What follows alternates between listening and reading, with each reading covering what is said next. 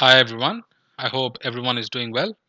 In this video, I'm going to show how to configure HA or high availability. Okay, I'm going to configure HA or high availability using Netscalers in my test environment.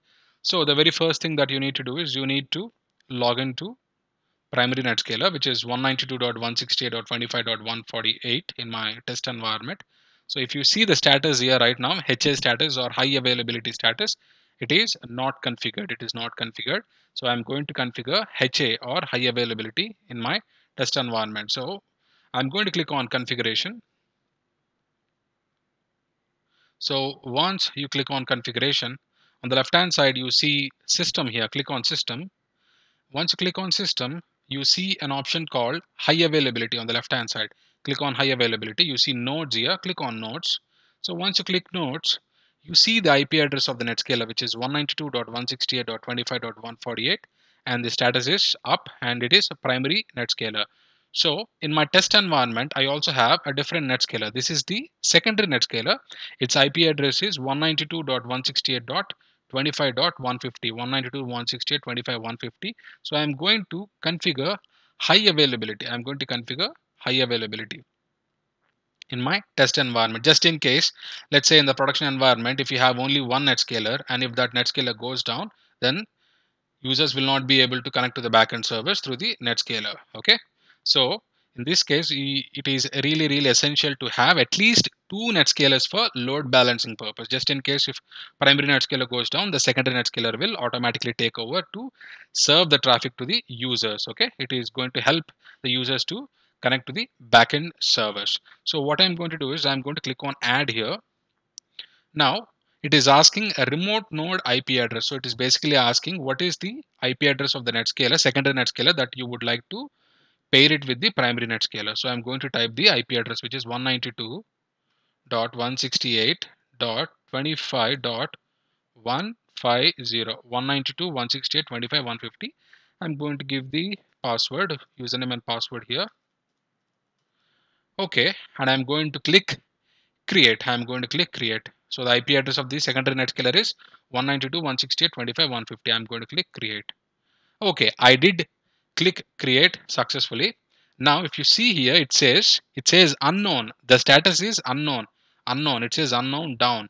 So right now it is in the process of configuring the high availability. It takes a couple of seconds. It takes a couple of seconds before the status shows as secondary or something. So let us wait for a few seconds. Okay, now let's try to refresh the screen. Let's try to refresh and see what is going to happen. I'm going to refresh. Okay, if you see now, we have successfully configured high availability. See, this is the primary Netscaler 192.168.25.150 and the secondary Netscaler is 192.168.25.148. Okay, so we can do a simple test now. So the whole idea of high availability is if one of the Netscalers goes down in the production environment, the other Netscaler should automatically take over to serve the traffic. So what I'm going to do is I'm going to simply turn off this primary Netscaler. So this is the primary Netscaler. I'm going to simply turn off this Netscaler. Okay. I turned off this Netscaler. So immediately 148 should be in 148 will become the primary Netscaler if everything is configured correctly.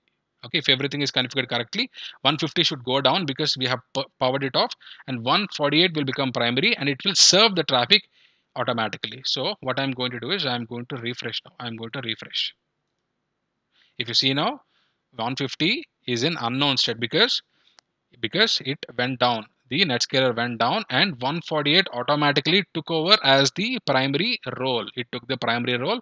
Now it is going to serve the traffic for the users to connect to the backend service. So there is no downtime. There is no downtime over the backend. If you have two Netscalers, if one Netscaler goes down, the other Netscaler will automatically take over and it will serve the traffic. It is going to serve the traffic.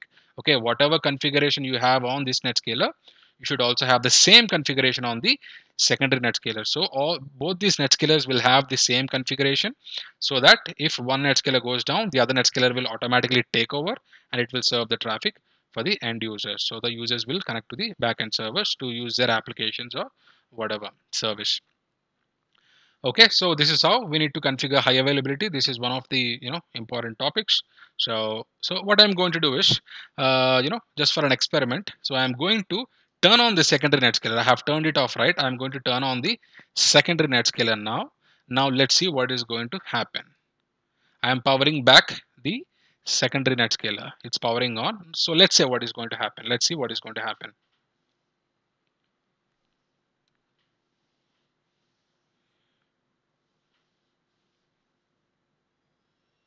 So this process is going to take a few minutes. So see, it's coming back, it's powering on.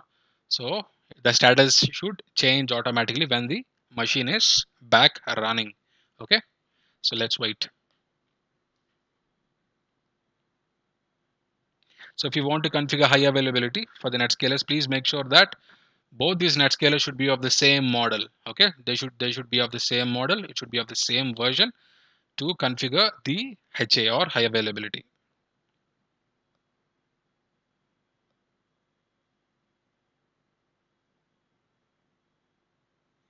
Okay, let me refresh now and see what is going to happen. Okay, it still says unknown. It still says unknown. 148 is the primary. 150 is still unknown. It says unknown. So let us wait for a few seconds and see.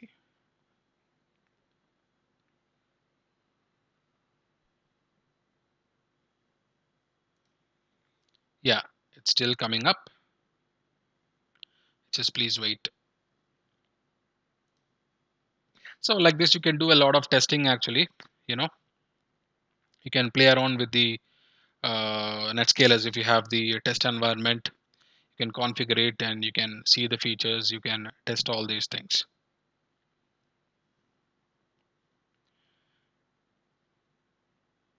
Okay, let me refresh now. The status is still unknown.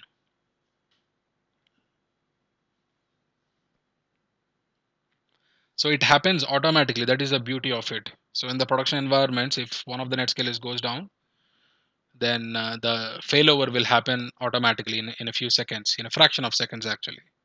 So the end users will not know what is actually happening. If Netscaler goes down, it simply, users will, in a fraction of seconds, the failover will happen and the users will connect, without any issues. But the alerts will be triggered. The alerts will be triggered in the production environment. The Citrix administrators or the people who are managing these Netscalers, the alerts will be triggered, and once the alerts get triggered, you have to connect. You have to check why these Netscalers are down, and you have to troubleshoot and fix as soon as possible. Okay, in this video, I've intentionally turned off the secondary Netscaler, but in the production environment, this can Netscaler can go down for many reasons. Maybe some performance is not, maybe CPU utilization is high, or memory utilization is higher. It could be any issue. It could be due to some bug or whatever reason. If some configuration is incorrect, or if someone has done something accidentally, for any reason, the Netscalers can go down. So it's always good to configure high availability. So let me refresh now. Let me refresh and see what is going to happen. Oh, it's still coming up. It's still coming up. Okay. It still says unknown. Okay. Let's wait for a few more seconds. So you can connect to these Netscalers not only through graphical user interface. You can also connect using shell or putty, which I'm going to show later maybe. So you can also run the commands and manage these Netscalers. But GUI or the graphical user interface is more user friendly, so that we can see all the options and we can make any changes whenever required.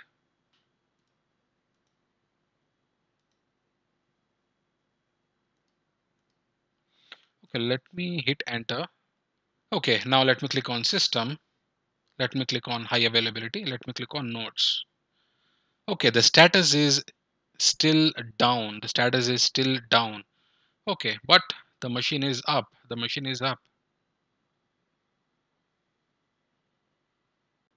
All right, everyone.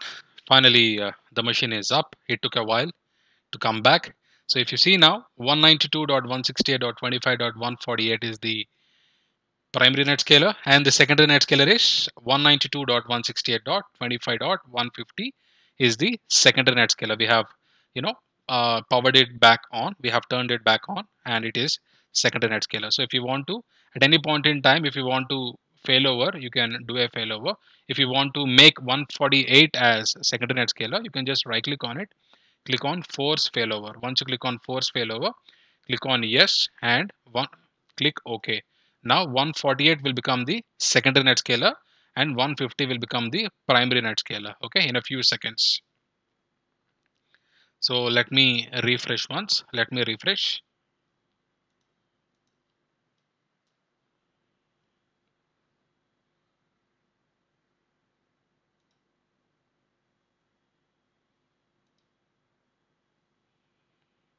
Okay, if you see now, 150 is the primary Netscaler and 148 became the secondary Netscaler. So if you want to failover, you can also change the roles by using, force failover option here. Okay. So this is how we need to, configure high availability, and also we can do some testing in the environment. Okay. I really hope you find this information helpful. Thank you for watching. If you like this video, please like and subscribe to the channel. I'll catch you in the next video. Bye bye.